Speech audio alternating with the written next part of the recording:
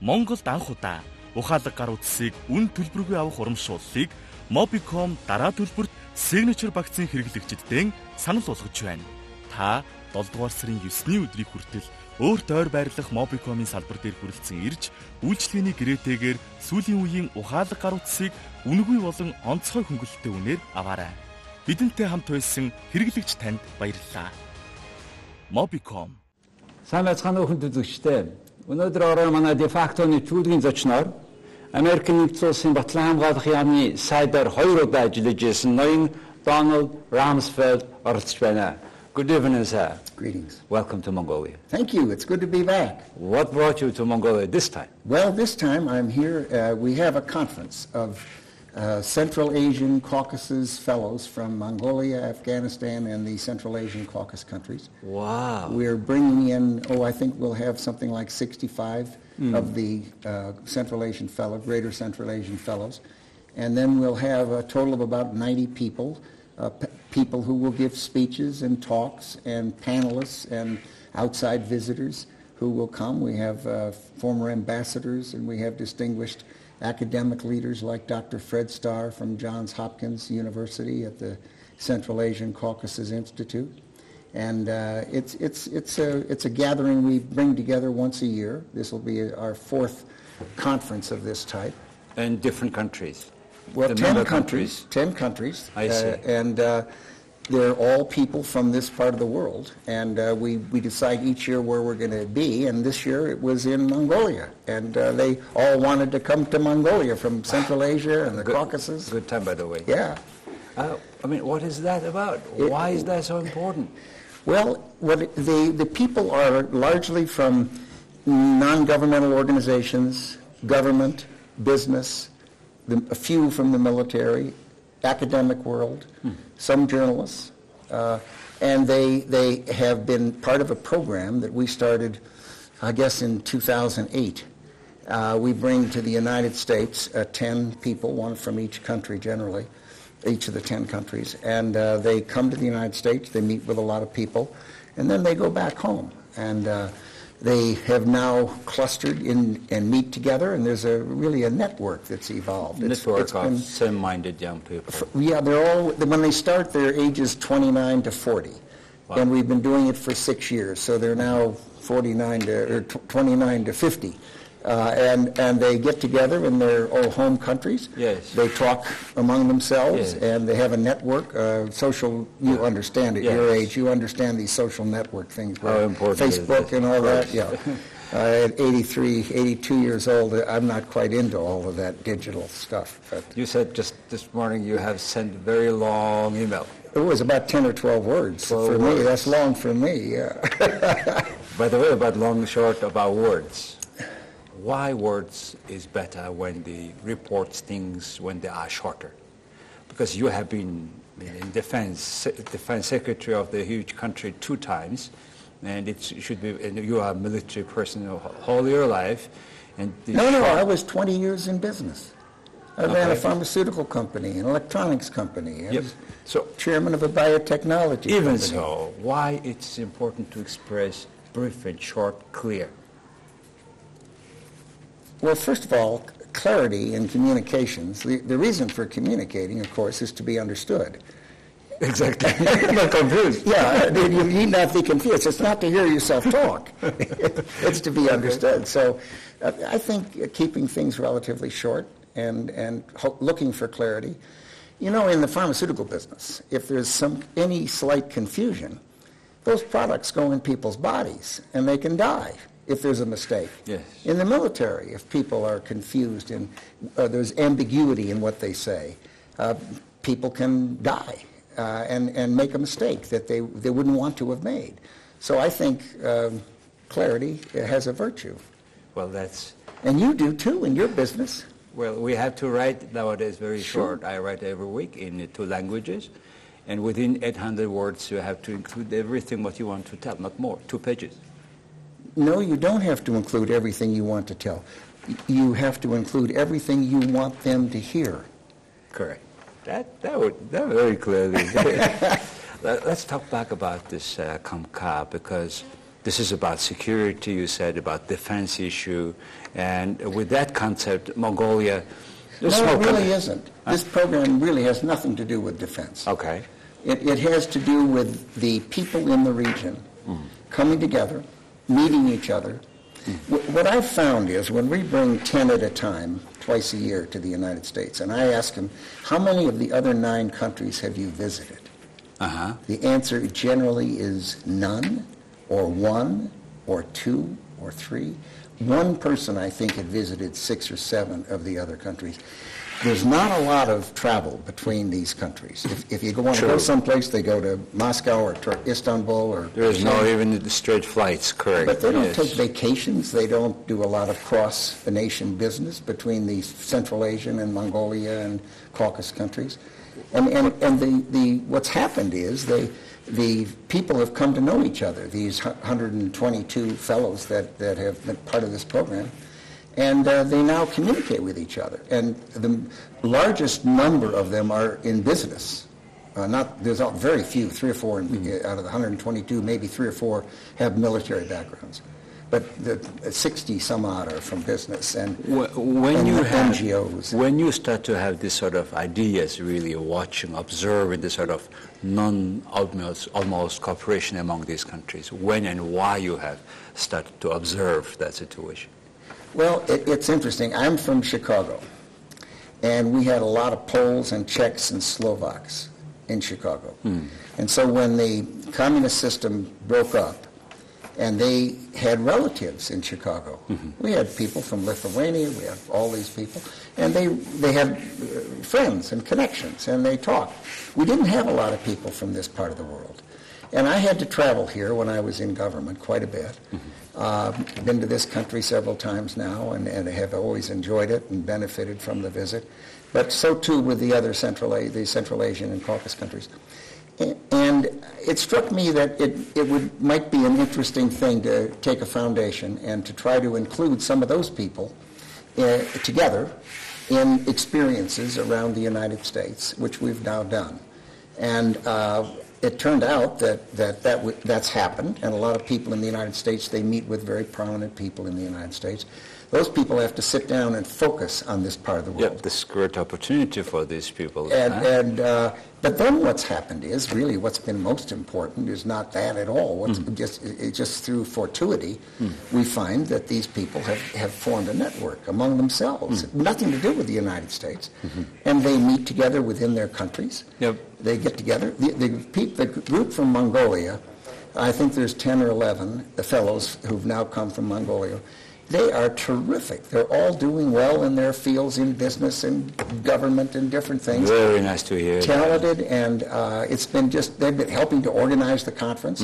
And the people from the other 9 countries are all very enthusiastic. They're starting to arrive here in this country and looking forward to it. How do you see a role of Mongolia in this region? Well, it's interesting.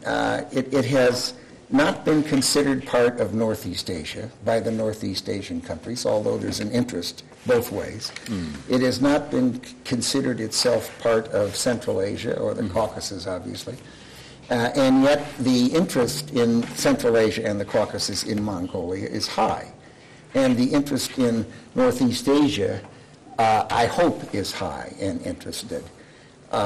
It's an important country, Mongolia. It's big. It's active, it's energetic, people are doing things, and my feeling is that it's not a surprise to me at all that so many people from the other 9 countries are so excited about coming here, in almost every case for the first time in their lives. And these are people who are active in business and doing things, but they've not been here.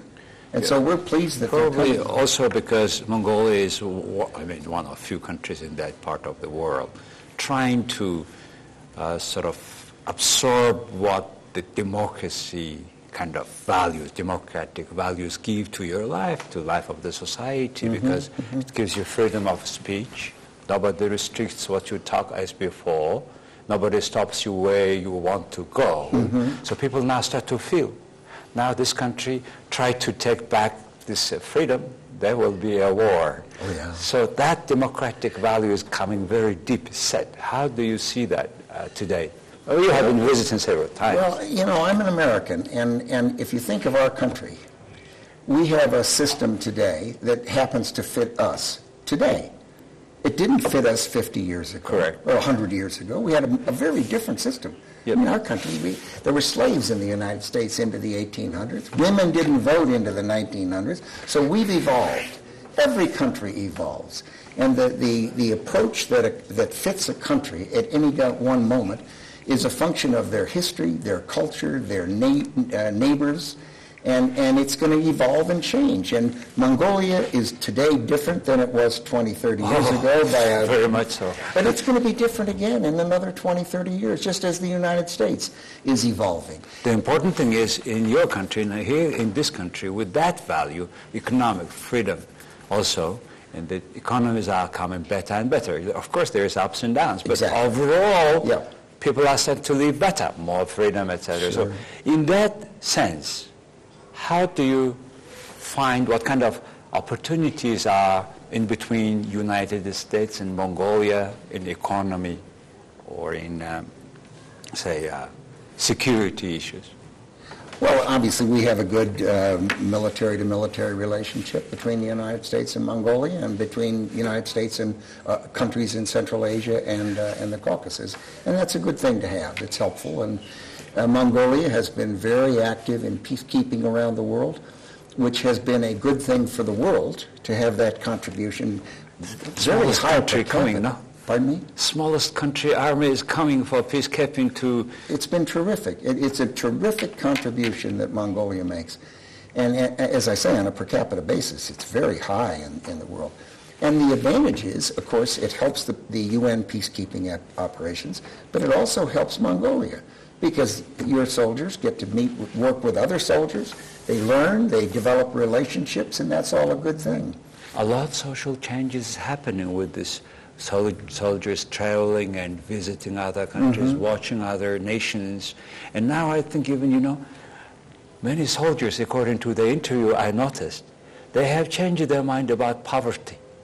Oh, interesting. And they say, look, it's not poverty. You should go there to sit down to see this poverty. Yeah, they see what's going on in other parts of the world and how difficult it can be. That's what is, I think, some value that we never noticed. But it's coming. I'll tell you, one of my favorite photographs is the photograph of the Korean Peninsula. You have the same people in the south and the north. Yes. You have the same resources in the south and the north. You have the same neighbors in the south and the north. Even more people in the north. The same culture. Yes. And the photograph at night from a satellite shows pitch black except for a pinprick of light in Pyongyang. And in the south, it's just brilliant with electricity. And the only difference is a free system, a free political system, and a free economic system in the south. That's why. And that people are starving in the north. It's so tragic.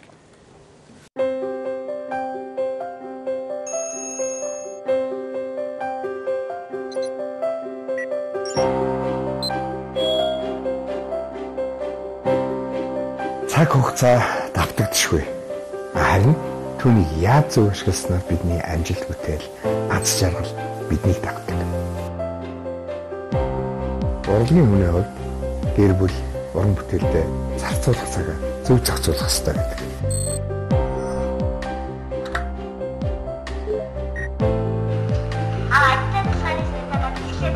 Бидний хэрэглээ улам ухаалаг болсоор байгаа нь та бүхэнд харагдаж байна. Харин энэ бүхэн надад үнэхээр их таалагдаж байна. Ухаалаг орон сууц. King Tower Apartment. That's why here in Mongolia we are so much obsessed with this learning better, faster, implementing here faster. But of course there is it's a lot mineral-dependent economy. Here and there problems, corruptions, bad governance. But good thing is we talk about that.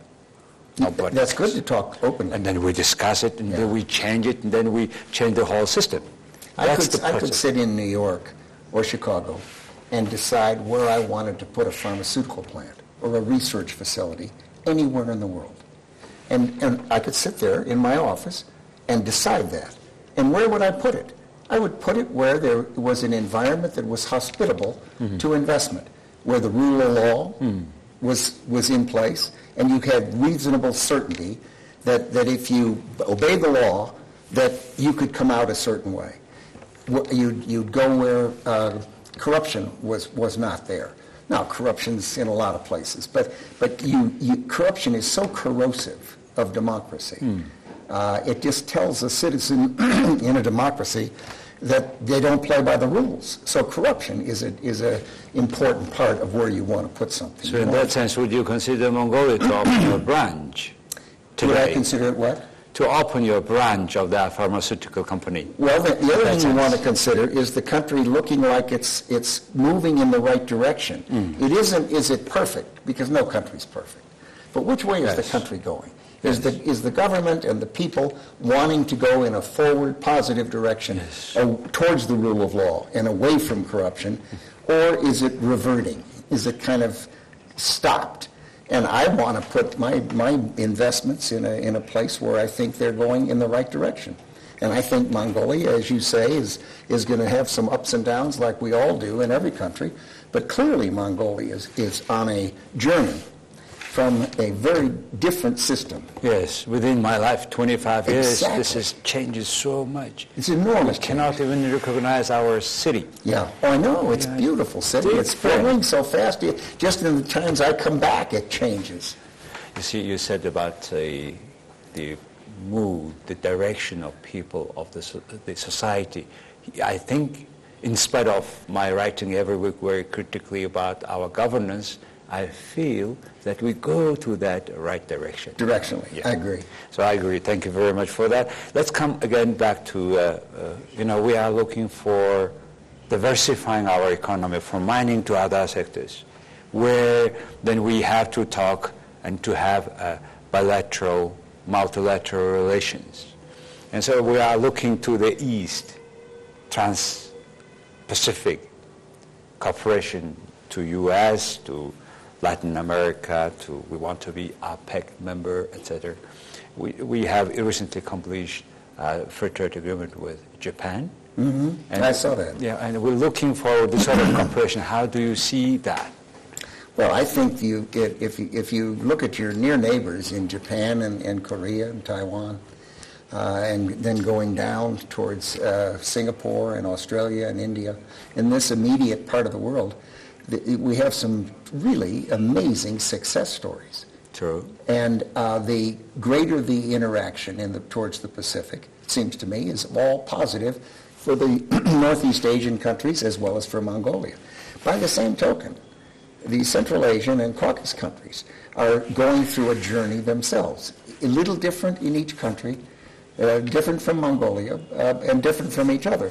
But they're directionally going in the right direction, it seems to me. And the opportunity there is significant. This is an important part of the world, between here and the Caucasus countries, and it is a country with an active, interested population that does not think of itself as a region. True. And as a region, it's more important than any one country among the 10 countries may be, which is not a surprise. But it seems to me that Mongolia is in a wonderful position. It can benefit from the relationships in Northeast Asia, but it also can benefit by becoming and being a part of the evolution in Central Asia, which is... I would think one day, instead of having a bilateral agreement with each nation, maybe to have something that every nation is together in one document or in one treaty, so that we save a lot of time for that. What I mean is a Trans-Pacific Partnership. Sure. No, I agree. I think that opening trade opportunities among countries, to be sure, it can have what seems to be an adverse effect in some specific industries, but in the aggregate, it benefits everybody. And I've been a strong promoter of U.S. free trade agreements for many, many years now. And I recognize the fact that it creates some adjustments that are necessary. But overall, people benefit. They get more products at a better price, better quality. It's more competitive. And competition is, some people say, well, that's bad. I always have thought competition is good because it makes you better. Yep. Competition is making not only you better, but the whole society better, isn't it? And I was a wrestler, so I like competition. That's the question I want to ask. Which kind of wrestling? Freestyle. Freestyle. Yeah, not Greco-Roman or sumo. Yeah. Okay. Yeah. No, you've got great wrestlers in this country. Yeah, I mean, in the whole type of wrestling, Mongols go there and taking number 1 or number 2 positions. I know. Terrific. Why is that so? I don't understand. Well, why? Because people who pay attention to something and work hard at it get good at it. Have you seen Mongolian wrestlers? Yes. And I don't care to wrestle them. I'm too old. Well, for your age, I mean, I wish people look and be so energetic. Then I'd like to ask a few questions about that part of your life. You were a Navy pilot. Yes. And when you were a Navy pilot, the ships were of that long as today, or? No, they're much smaller. Smaller. Yeah, the ships today are enormous. I was there for the Gerald Ford christening of the ship and commissioning of the ship. And the flight deck on the USS Gerald Ford aircraft carrier, the longest one that time? 5 acres. Wow. 5 acres. In meters would be I'll leave less than the 500. complicated mathematics to you. It's an enormous. So it requires a completely different mindset from that time, a Navy pilot, than now. Yeah, and of course they have a wire that catches a hook, and they have a barrier if you miss the wire, and they have a candid deck so you can go off and not hit anything else if you want. But you have wire to stop it. Yeah, my father was on an aircraft carrier during World War II. Oh. So as a young 10, 12-year-old, I was around San Diego and that Navy town, and it became a part of my life. All the Rumsfelds were military guys. No, but they were private citizens. And I was on active duty for about 3.5 years, and then in the reserves for another 10 or 12. So, not a career Navy person. I understand. I mean, you had the highest possible position in the military career in the whole world. You were twice this defense ministry of, we call it ministry, but Secretary of Defense in the U.S. How important is this sort of sport mind, sport activities for anybody? How do you find athletics? Yes. No, in general, fitness, to be all this exercise. Sure, yeah. How do you do that? I wrestled for 12 years. Okay. Think of that. No, I think that athletics are good for everybody. If you want to live a long and healthy life, being active in some sport or another doesn't make a lot of difference which one. What sport keeps you that strong at this age, after 80? What I played, I snow skied twice in January this year. Okay. And I play squash, which you can go down and. You do it now? I do now. Not very well. And my wife taught me the way you play squash. With a little racket and a ball, is you learn to say "good shot" to your opponent, and don't try for it. You made a book called Rumsfeld, the Rule. Mm-hmm. It was mistitled because most of the things are not rules. They're ideas, they're thoughts, they're observations, and almost all of them came from people an awful lot smarter than I am. They're observations, really, that I've accumulated. My mother was a school teacher, and so what I did, she always made me carry a little 3x5 card like that, and I'd write down anything that someone said that I thought was really brilliant. And so I've got quotes in there from an awful lot of smart people. Yeah. And have you read the book? I have seen the title. I'm planning to do so. Well, next time I see you, there'll be a quiz. All right. Okay. And with that note, making a note, I have the same habit as well. Do you really? By the way, yes. And really I find very important. Nowadays your phone, you do it two languages very fast. You served with 2 presidents. You had the highest... 4 presidents. 4 presidents. Yeah. And under 2 presidents, you were the military number 1 guy. Yeah. Do you recall any event that your note played crucial role? That your habit of making a note carrying that? Well, one interesting one was Gerald Ford was the only president who was never elected president or vice president because we had a resignation of a president and a vice president. So in our entire history, we never had a person go into that office who was not prepared. He was a legislator. He was not an executive. He had never run. He wasn't known to the people of the world. Why he was selected? He was selected he was appointed vice president, and then the president resigned and he became president. So the American people didn't know much about him. The world didn't know much about him. But you should know him. Well, I served in Congress with him. So we were friends. In fact, he was the only president I worked with who was a personal friend. And I was with him one day, and we were in the Oval Office, and I said something like, what you measure improves. Or if you rephrase that into military talk, you get what you inspect, not what you expect. Okay. So he said, well, what's that about? And I said, well, that's just some businessman said, if you can't manage, if you can't measure, yes. And what you measure, if you tell people you're going to measure that, it'll get better. And they'll know that you care about that. And he said, well, now where did you get that? And I said, well, smart people say that, so I write it down. And he said, do you have other things like that? And I said, yes. And he said, well, write them up. I want to see them. So I took all my rules out of a file and had my secretary type them up. And that's what became Rumsfeld's rules. He labeled them, President Ford labeled them Rumsfeld's rules. Tell me about your children, grandchildren, how many of them? Well, I have 7 children, and so 3 children, 7 grandchildren, and I now have 2 great-grandchildren. Wow. And it doesn't take a genius to have a great-grandchild. All you have to do is live. There you are. Because this is the end of almost our interview, what you would tell a young Mongolian kid to come to school now, primary school? Mm-hmm. What you would tell your young grandchild when they start to go to school? What will be their word you would tell them? Well, in life, one of the most enjoyable things you can do is to learn. And if you're not learning, you can get bored. If you're doing something over and over and over, your mind starts to stray.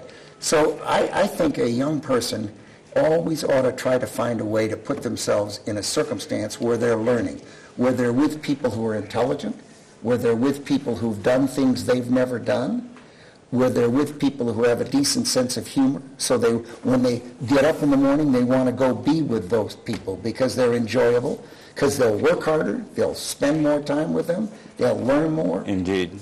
You have really a personal humor. Thank you very much. Thank you. Welcome to Mongolia, and I wish all the best to your children, grandchildren, grandchildren. Thank you so much. Thank you, sir. Enjoyed it. Өнөөдөр манай нэвтрүүлгээр Америкийн нэгдсэн улсын Батлан Хамгаалахын сайдаар 2 удаа ажиллаж ирсэн Ноён Доналд Рамсфэлд оролцлоо. Их баярлалаа. All right. Yep. All right. Now you Монголд анх удаа ухаалаг гар утсыг үн төлбөргүй авах урамшууллыг Mobicom дараа төлбөрт signature багцын хэрэглэгчдэд санал болгож байна. Та 7 дугаар сарын 9-ний өдрийг хүртэл өөрт ойр байрлах Mobicom-ын салбар дээр хүрэлцэн ирж, үйлчлэгээний гэрээтэйгээр сүүлийн үеийн ухаалаг гар утсыг үнэгүй болон онцгой хөнгөлөлттэй үнээр аваарай. Бидэнтэй хамт байсан хэрэглэгч танд баярлалаа. Mobicom